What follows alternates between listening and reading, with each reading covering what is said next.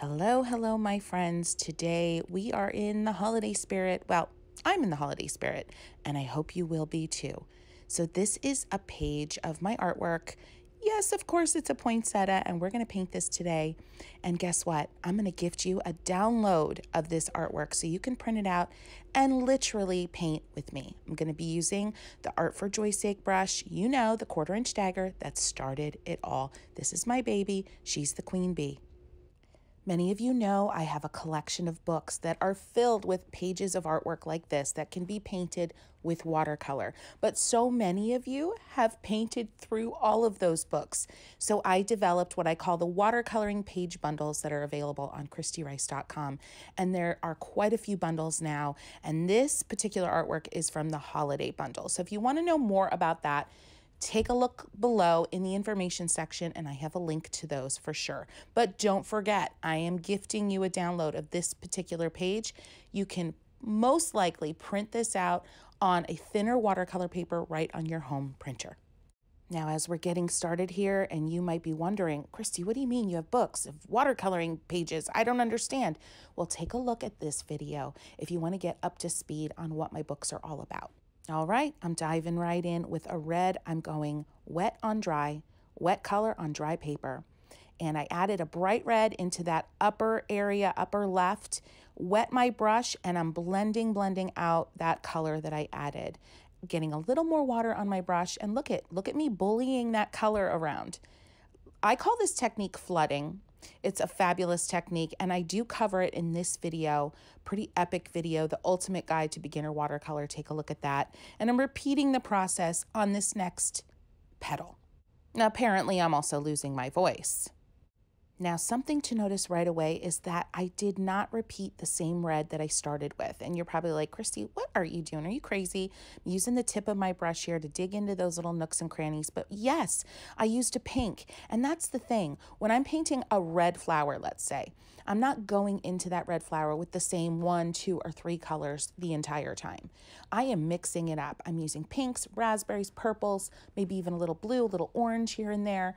And you'd be surprised. The result is still very much a red flower, friends, but it is not a boring red flower. And that is always my goal. How can I use color to its fullest in the most unexpected ways? And the best way that I can tell you is to just pick up as many colors as you can within a family of colors. So if you're doing reds, do all the reds, the pinks, all the things. And that keeps things so interesting. Okay. Enough about that. I'm bullying around the color here a little bit. Now, friends, my goal here today is for you to have about a half-hour moment of peace. And I call it a moment because let's face it, a half hour in our day isn't too terribly much, but you're probably like, Christy, are you kidding? A half hour is like everything. I get that. But the thing is, at the end of this half hour, specifically, I think 26 minutes is the length of this video, you will have a finished 8x10 piece of artwork.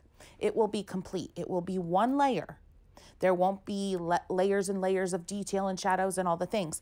But I promise you, friends, the result with this one layer of color that you've committed to laying down on this page, the commitment to joy, this 26 minutes that you've decided to gift yourself today will yield something spectacular with very little effort. It's a beautiful thing. Okay, enough of that. I'm continuing on here, friends. Now I'm at the point where I've got 3 very, very juicy petals with lots of color going on. So as I decide kind of the next steps I'm going to take on this painting, I have to think about that.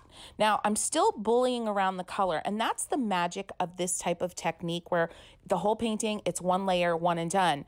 The magic is getting a lot of pigment on the page, wet on dry, very quickly realizing you're in a wet on wet situation as you add more color or water, and just pushing that color and water around. Here's a peek at some of the other pages in this particular holiday watercoloring page bundle that you can get on christyrice.com. There is the cookie page, there is the ornament page, and then of course the poinsettia. I just love this cookie page. My mom and I make anise cookies every year. It's like a family recipe. We've all got them, right? And this page reminds me of the Anna's cookies that we make. We frost them and we sugar them, and they just look like watercolor magic in sugar. And I just love this bundle. There are a bunch more bundles available. There's different florals, there's fruits, there's a landscape bundle. I love these. And you get 3 artwork pieces in each bundle, but they're printed on 2 different pages, and you're getting all different types of watercolor paper printed with artwork in these bundles. So it's fantastic. Anyway, enough about that. Continuing on, I'm just starting to think about where I want to move next. And just a reminder of the brush that I'm using, the 1/4" dagger. She's my baby. She can do it all. I am not using a single other brush in this video. Now, my creative instinct right now is telling me continue on this beautiful flower, but the reality of it is I did a little bit of a creative faux pas here. I started right in the middle of the page, so if I were to go over all the way to the left, I'm going to get paint on my hand. There's a good chance. So I need to calm myself down, take a beat on this flower, and I'm going to go work over here on this leaf, because I know that there is danger if I don't do that. So part of this creative journey is just knowing where the pitfalls are. Making mistakes, yes, but planning around your mistakes. And that's what I'm doing right now. I'm laying down some water with the curved edge of the brush. Yep, this is just a great way to enter into a wet on wet situation where you wet your area first and then boom, boom, boom, dabbing color. And you know what I'm going to say. Grab a bunch of different colors, a bunch of different greens. Look at that, a purple, even a little blue, and let those colors start to blendy blend on the page. Friends, that's my new phrase. I don't know where it came from, but I've been saying it on TikTok and now it's on YouTube. Blendy blend. So much of the wow factor of watercolor is just letting it do its thing once it's in the water on the page. We have to just step back and marvel at what it's going to do. So that's what I'm doing here with this leaf. Friends, if you're having a good time, I would love it if you give this video a boop, which is basically just a thumbs up. That lets the YouTube algorithm know that we are having a blast, and it makes sure that other people see and get in on the fun that we're having. So, and if you haven't subscribed yet, I'd like to say hello, welcome. And go ahead and hit that subscribe button because I really don't want you to miss a thing. We have a good time here. Now I'm continuing on, filling in the greens, having fun with that. Friends, I'm just grabbing the first green that I see on my palette. I am using my Mission Gold palette today. My Mission Gold palette is a large palette. It's got over 40 pigments. It might be over 50 by this point. But I just grab what I see. I grab what speaks to me as my eyes gaze over at that palette. I don't spend a lot of time, mulling over the color palette. The thing I love about this brush, friends, is you're going to be using most often the curved edge of the brush or the tip. And depending on the angle at which you hold the brush, let's just say if you've got your tip pointing down almost perpendicular, you're going to be able to get really tiny lines, and you're going to be able to get into those nooks and crannies of these leaves, for example, super easily. Look at what I'm doing here. I've laid down color, but then almost immediately picked some of it up. That's a lifting technique. Friends, again, I'm going to reference my recent video, The Ultimate Guide to Beginner Watercolor, because I go over all of these techniques in detail, and I don't want you to miss out on that video, so check it out. Lifting is something that I used almost as often as wet on dry and wet on wet, which I call wowed. Lifting is fantastic. It gives you almost instant highlights and shadows without too much effort. Now, there's something subtle that I am going to make happen here that I think is really important to talk about. Friends, when you're painting like this, I know it can be your desire and your instinct to want to control everything, to want to stay in the lines, to want to make sure that your red doesn't bleed into your green. But friends, let me tell you, there are some beautiful happy accident wow moments waiting for you when you let that happen. Did you see what I did there? I went right up next to that red poinsettia with my green, knowing full well that I was going to touch the 2 areas together and it was going to create a little bit of explosion of red into my green. And you know what? I let it happen because I knew it was going to be fun. And the reality is, if I didn't like it and it wasn't fun, I could take a clean brush and push that red back from whence it came, and it would all be back to better and normal. But I took the risk and I love the result. So I want you to keep that in mind. Keep me in your head. Keep me in your head. Take the risk and see if it's worth it. It usually is. And I tell you what, usually are really good creative odds, at least for me. So give it a try. Now I'm going into these. I'm deciding these are berries. These very well could be smaller silver dollar eucalyptus, but I'm calling them berries today. And I felt like a lovely touch of blue would be really beautiful here. Now, again, don't want you to stress out over how you're deciding your color palette for a particular painting. When I first started this, all I knew is I wanted a big, bold red poinsettia to be my focal point. I didn't know I was going to do blue berries. And I really don't know what I'm going to do next with these other small poinsettias that are going on elsewhere in the composition. So don't be too hard on yourself to make all of the color decisions before you even start, because honestly, that's heavy and it can feel heavy and it can prevent you from starting. Now there's something I want to point out. Let's look back at that leaf, that big old leaf right there in the middle that I had to work on so that I didn't smudge up my beautiful red poinsettia. Look at how the blendy blend took off on its own. If you remember, I did not push that color around too much. I dabbed pigment into the wet page. I pushed it around a little bit with a clean brush, but then I let it be. And look at what it did on its own. Oh my gosh, it's so gorgeous. So let that be an example and a reminder to you that you need to surrender a bit to watercolor, because it's got beautiful things in store for you. All right, just in that hot minute I was talking, I think I decided I want to do, have you seen those poinsettias in the grocery stores or at like Home Depot or Lowe's that are just the most gorgeous peachy color? They're almost ivory, but they've got a tinge of peach. That's what I want. So I'm starting by laying down a soft pink. My palette has a pre-mixed, I've heard people call them convenience colors. I think that's just cute. So I have a convenience pastel pink that I'm using right from my palette. If you don't have a pastel pink, go ahead, take a little bit of red. And if you've got white watercolor, mix them together. If you don't have white watercolor, just take your red and water it down. And then I'm adding a little bit of yellow to the center of the poinsettia and pushing that yellow out from the center into each petal. Then taking a little bit of clean water here and doing that pushing, that flooding, bossing that color around.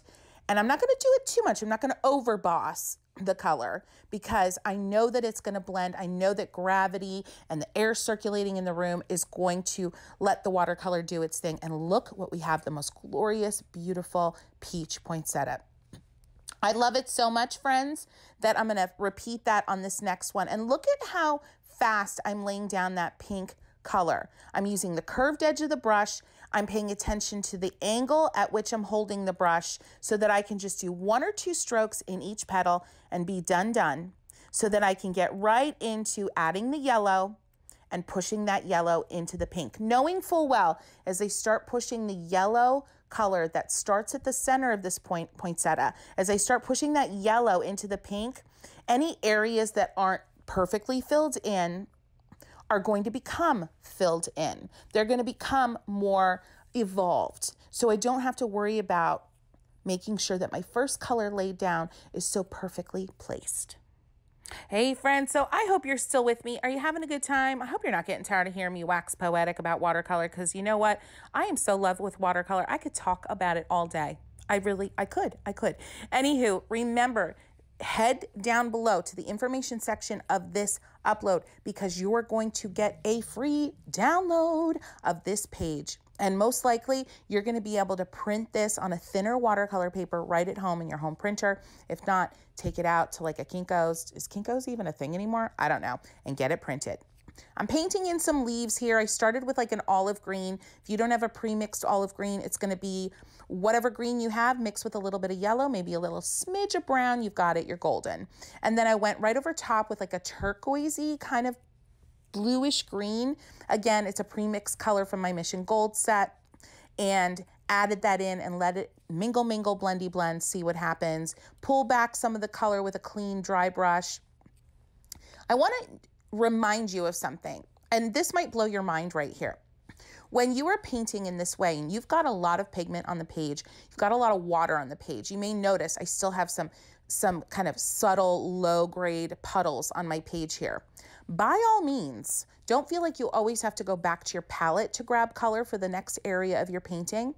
Go and grab color from another area where there's a puddle. Grab the color and the water from that area and paint with it elsewhere. You're going to get a beautiful, softer, lighter, more sheer version of a color that's already on the page. It's like color theory for dummies. Now, I'm not calling you a dummy, but you know what I mean. So let me put it to you a different way. A lot of beginners worry profusely about color mixing. It stresses them out to no end. And I don't want that for you. So if you've already laid down a lot of color on your page and you like the way it's looking and you have puddles that need tending to anyway, why not take a clean, dry brush, scoop up some of those puddles and use that color that you love that's already working on the page elsewhere on the page. So it's less decisions you have to make about color and about mixing. Okay, back to the painting. I had to get a super, super bright pink in here. It just felt right with this composition and with what I've got going on with color. So I'm doing it.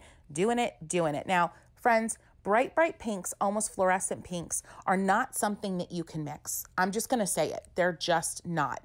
You need to grab yourself a convenience tube of a bright pink. Every brand has one. It's opera pink, opera rose, anything like that is going to be a bright pink, or a fluorescent pink even can work. Don't drive yourself nuts trying to mix that color, because you can't. All right. So you might be wondering, like, Christy, you're not talking a lot about techniques today. And the thing is, I'm not. I'm talking about philosophy and mindset and funny things and being a goofball. But the reason is this, because I am using a few very simple techniques throughout this entire painting. And that's the beauty of it. And my point right now, I want you to have a light bulb moment, creative light bulb moment, is that you can sink into a painting session and not worry about every move you make, every stroke you put down, every pigment you decide to pick up on your brush, every technique you decide to implement. You don't have to worry about those things. If you keep it simple, 2 or 3 techniques. So I've done wet on wet, wet on dry, and I've done a lot of flooding and a little bit of lifting. That's it. And I'm repeating that over and over again across this 8 by 10 page, over and over again. So I'm able to wax poetic. My brain can wander elsewhere. I can have fun with you, my friends, here today and not worry about my words, because it's easy and it feels friendly and comfortable. So that's what I want this painting session to be about for you. I want to remind you of how you can just sink into an experience if you keep it simple. Keep the technique simple, keep the approach simple. All right, it's time. I'm going back to the big poinsettia, starting with a red up there at the tip, grabbing a pink, going right underneath with it, and just starting to blendy blend out and out and out and seeing what happens. Gorgeous. I love that little ombre from red to pink, adding a little water in, pushing it around. That's the flooding technique. Push it back to get a little bit of highlight going on. Don't overwork it. And my pressure here, friends, is super light. My pressure throughout this entire painting has been incredibly, incredibly light. Going in with the curved edge of my brush, I have a little bit of red on my brush from before, and I'm filling in these teeny tiny center petals of the poinsettia, not getting too precious about it, letting the color be pretty sheer.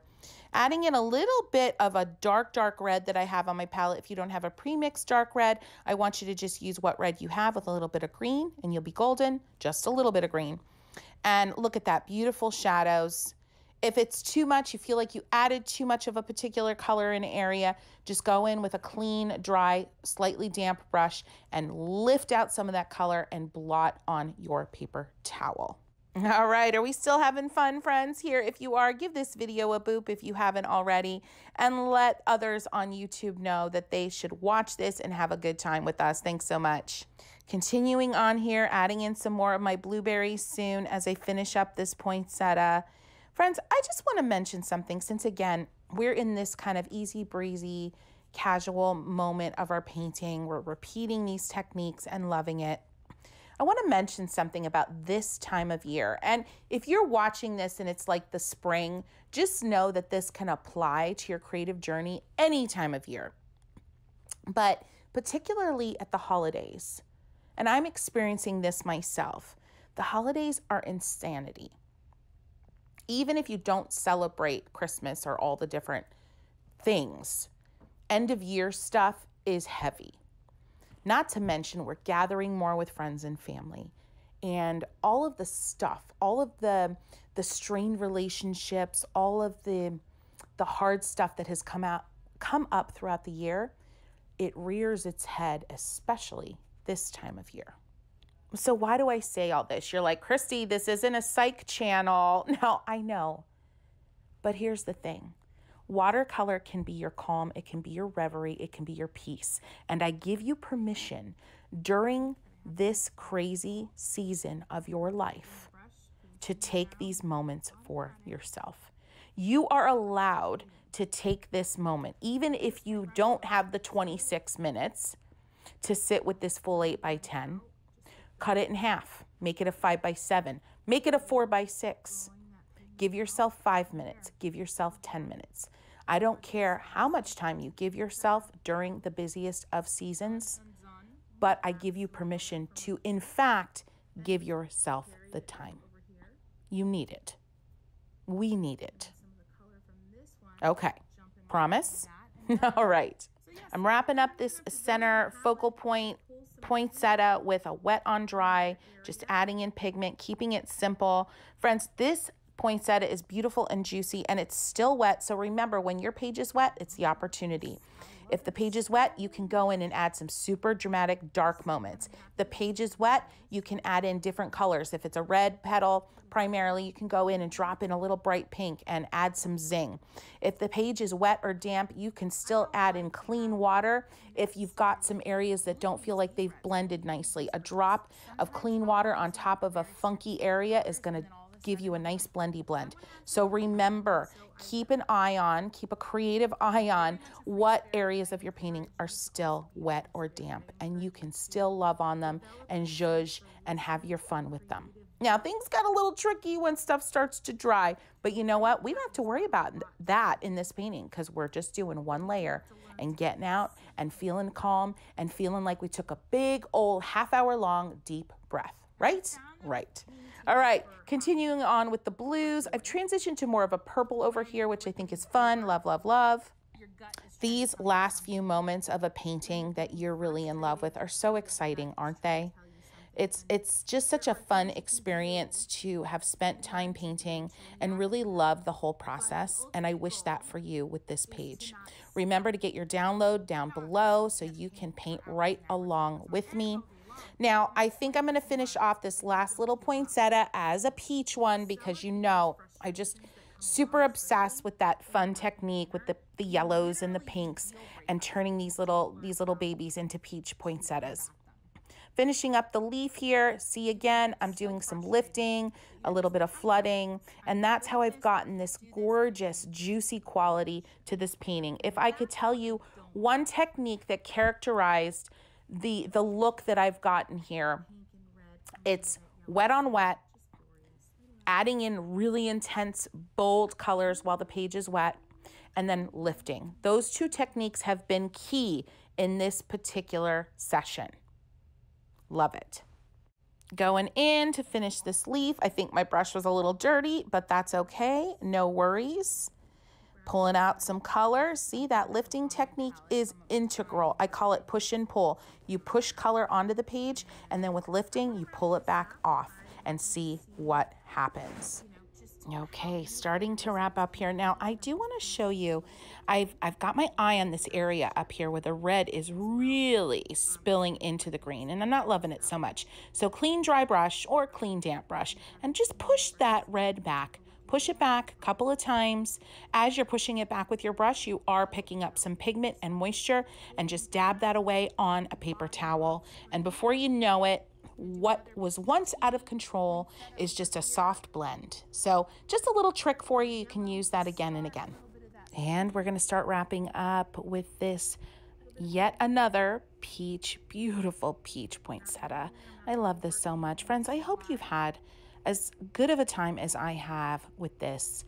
And I just want to remind you again that you deserve this time. If you've watched this through and you haven't painted with me, or if you've just been listening, because I found out recently that some of y'all just listen to these sessions, which I think is so fun. Anyway, but if you've got that tickle in your soul and you're like, I really want to try this, then head down below, print out that download, just print it on a thinner watercolor paper, Anything that says watercolor paper will do, and give this a go. Start at the beginning and paint right along with me.